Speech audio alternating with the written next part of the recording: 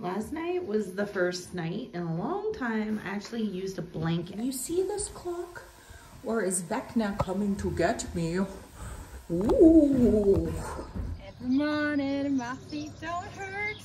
La Marina. Now we're gonna bop on down to Electric Avenue. They were doing it early this morning. How about you? Just cruising on by.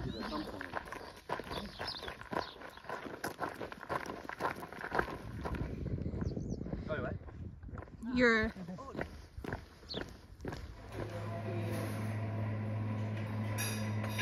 This is the breakfast of Camino champions right here. Karen heading up the hill. Knit flags.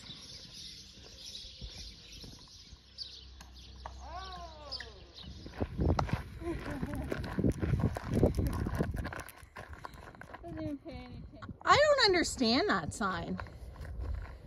Are they telling us who to the second bar in town? Garda Seville on the prowl. Their advertising is working. Now I want to go to second bar. Oh, second bar is the popular spot. It's not yet 11 o'clock, but it's beer time for me. So this is a shout out to my mom. Mom, cheers. Thanks for the beer. Ooh, Karen's hummus feast. All right.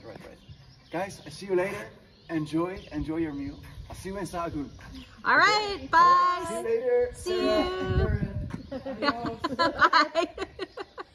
We are on the twisting machine. I hurt myself stretching. I'm hoping this will solve it. I see some old honeycomb, no bees inside. Beside the highway. Punta de Castilla y León. So much wheat.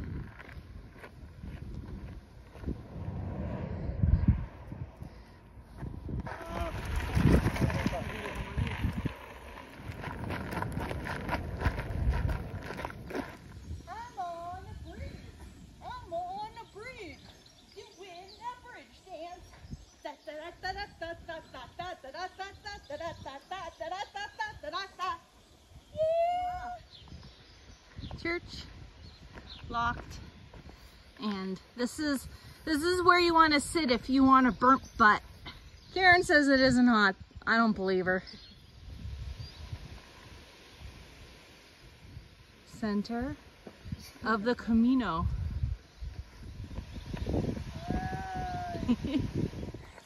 You know, right here. Yeah, this one.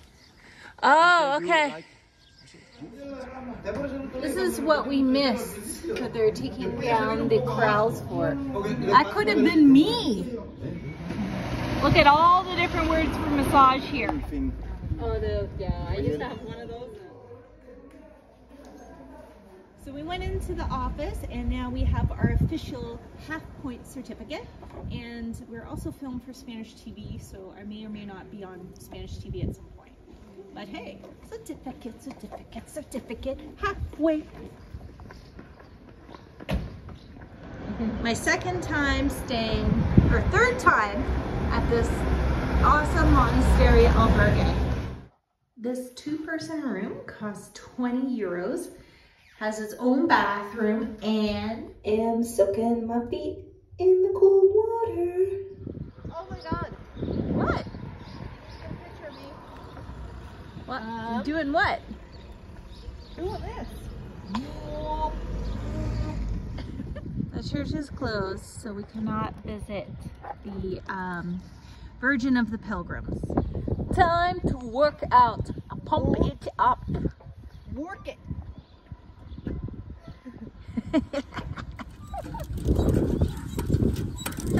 Cycling the Camino.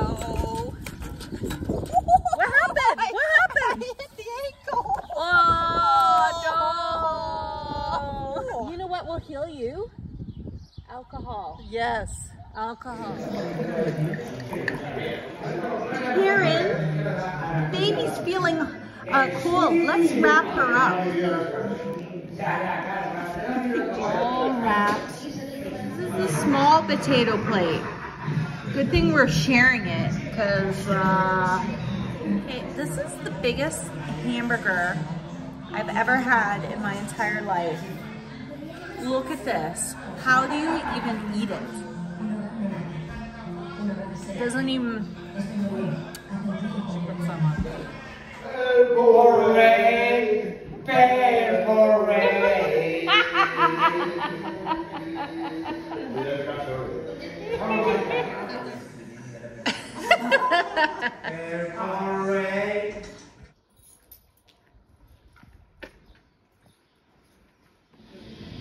it's Dia, everybody. So this albergue is run by a religious order, and they do offer a few spiritual services for pilgrims.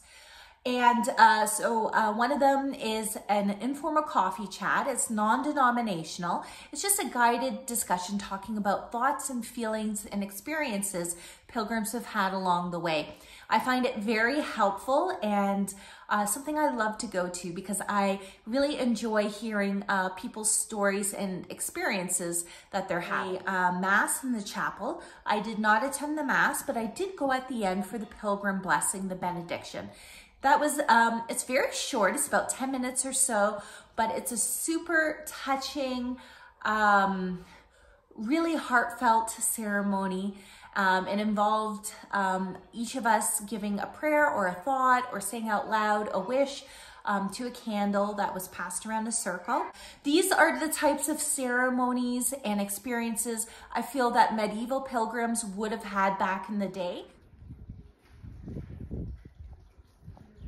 Another one buds the dust. Another one buds the dust.